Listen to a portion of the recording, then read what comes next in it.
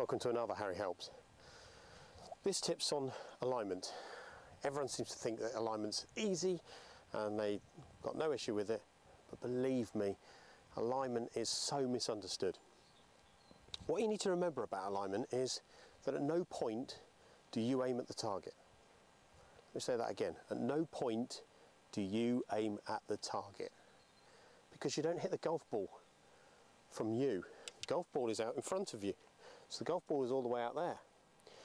So the way you align is you ensure that the ball to target line is a dead straight line, i.e. one railway line, so it's one of the tracks on a railway line, and you set up on the other track. So let me clarify that. If I was to put a stick down, the way you teach yourself alignment is, first of all, you put a stick from where you're going to your target. So that's now lined up at my target, which is the flag in the distance. So that is the ball to target line. What you've then got to do is place another stick down a couple of feet away from the first stick that is parallel to your ball to target line. If you now take a setup relative to that, what you'll see is that the ball to target line is at the flag. However, my body's alignment is almost pointing at the tree to the left of the green.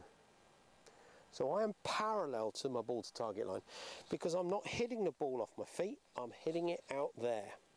So if you, as everyone tends to, aim your feet to the target, you are in effect having to come across yourself to get back to your desired target.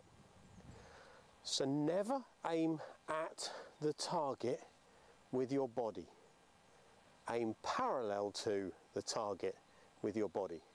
Now what you can imagine is, with a sand iron, that looks a shorter distance to the left than a driver would be. If I stood further away and moved my stick with a driver, so I was standing a driver distance away from the ball, that parallel line now, as you can imagine, is now aiming even further left than it was just a minute ago. So aim the ball to target line first. If you're on a practice ground, put down your stick to the target first, then place your second alignment rod or club, whatever you use, parallel to the first. Remove the first, and now you always remain parallel to the stick on the ground. Give that a go. It'll change the way you swing.